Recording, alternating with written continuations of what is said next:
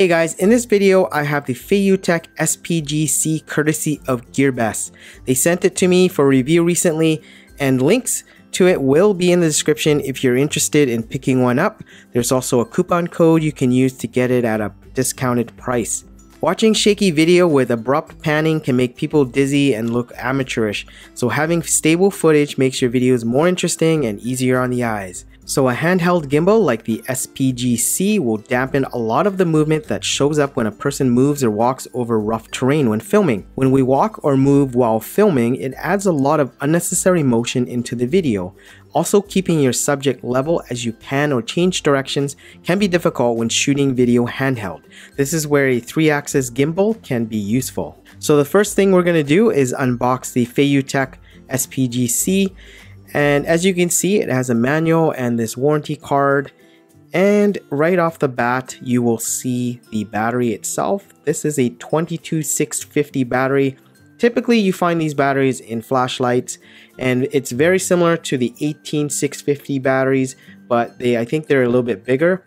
And of course, you can buy spares if you want. They are readily available. You can buy spare 22650s and even external battery chargers if you don't want to charge it while it's in the gimbal. And this is the handle where you stick the battery in and then you can attach to the gimbal. And this gimbal is actually a 3-axis handheld gimbal. It has 3 quiet motors to stabilize the smartphone. It's made out of lightweight metal coated with a rubbery finish.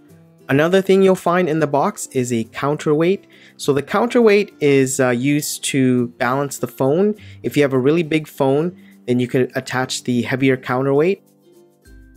As you can see, I've already attached the counterweight, the heavier counterweight, because I am using a bigger 5.5-inch phone. And you'll also find in the box a micro USB cable to charge the device.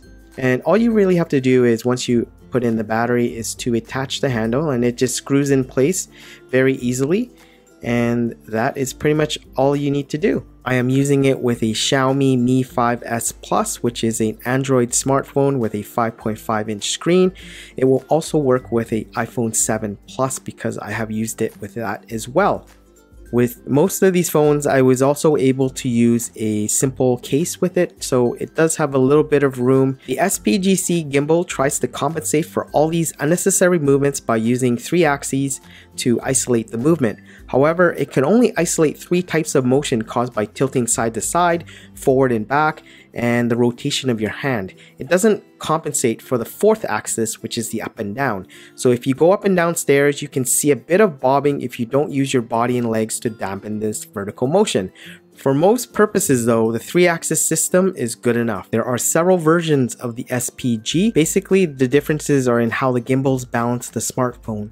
The Live and C versions uses a more traditional counterbalance system with weights, whereas the normal SPG has a dial for a quicker adjustment of balance. Even though the SPG C is marketed for smartphones, you can also use this with a GoPro type action camera if you buy the necessary adapter. It basically clips onto your action camera and make it fit better on the gimbal. And to turn it on, all you have to do is hold down the power button, and if you notice that the smartphone is actually tilting to the left, that means that your counterbalance isn't correct. So right now I have the lightest counterbalance on the phone, and as you can see, the phone is just too heavy, so it tilts over to the left. So now I'm going to take the default counterbalance off of the gimbal, and I'm going to put the heavier one on.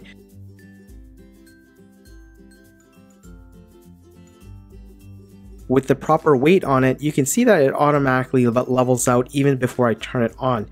And when I do turn it on by holding on the power button, you can see that it should just automatically basically stay level, and that's when you know that you have it properly balanced. The gimbal has 4 modes.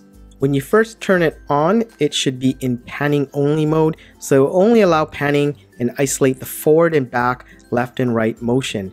So all you can really do is just turn the handle. Next, when you double tap the mode button, it switches to panning and tilting mode. And in this mode, what happens is if you tilt basically the handle left or right, the camera will follow it. And if you tilt it up, the camera will tilt up. And if you tilt it down, it would tilt down. Essentially, all it does is lock the left and right motion. When you triple tap it, it will flip around and basically go into selfie mode, and then triple tapping it again will flip it back around again. Tapping the mode button 4 times will reset it back to the original mode, which was panning mode. And on the back of the handle, there's actually another button. It's the trigger button. And what happens when you press this button is that it will lock all the axes. So here I am holding it down, and as you can see, everything is locked and the camera is just fixated to whatever you're filming.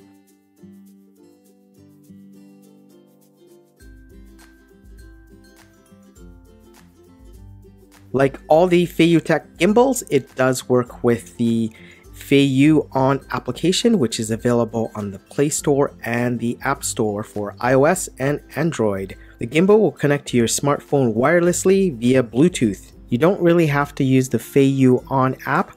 You can use the stock camera app from your phone. Now I'm going to do some side-by-side comparisons with and without the gimbal.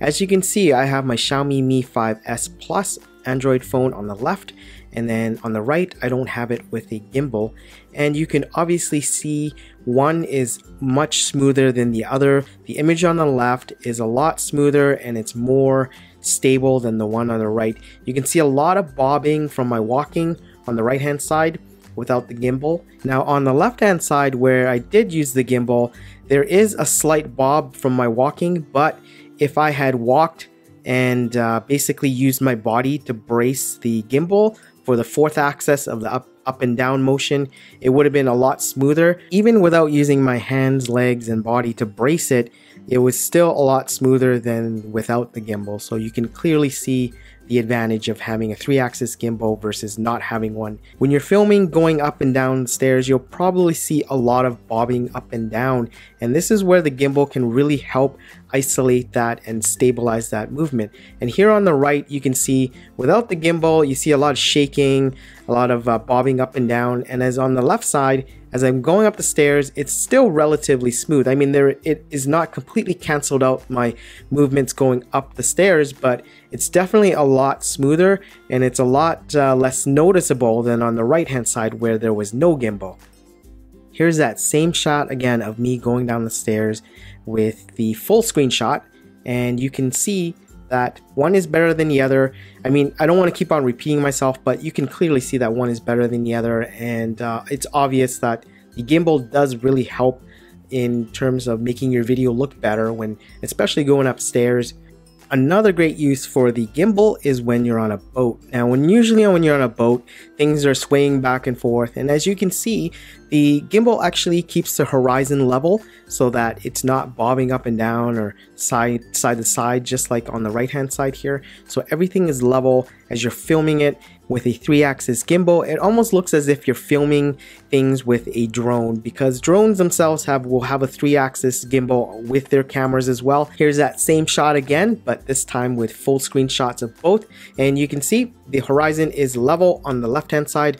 On the right hand side, the horizon kind of basically angles back and forth, and that really makes your video look kind of amateurish, whereas on the left hand side it definitely looks more professional, and it makes it more pleasing to the eye, especially if you want to make home videos and stuff. And for the final example, we have the iPhone 7 Plus. Starting with the iPhone 6s Plus, 7 and 7 Plus, optical image stabilization was included. However, the built-in OIS can still benefit from a gimbal to smooth out video where there's a lot of abrupt, unwanted motion from the camera operator or from the terrain. The Feiyutech SPG C is a cost-effective gimbal that works with most smartphones. It won't get rid of all the vibrations or jerkiness, but it does make your video more presentable and professional. As you can see from the side-by-side comparisons, there is a huge difference with and without using the gimbal. The price of gimbals are a lot more affordable today than they were a few months ago, and Feiyutech is helping keep the costs down. It's a nice addition to have when making videos with your smartphone. Anyways, that's it for this review. If the Feiyutech SPG C interests you, links are in the description along with a discounted coupon code. Anyways, comment, like, share, subscribe, and I will see you in the next video.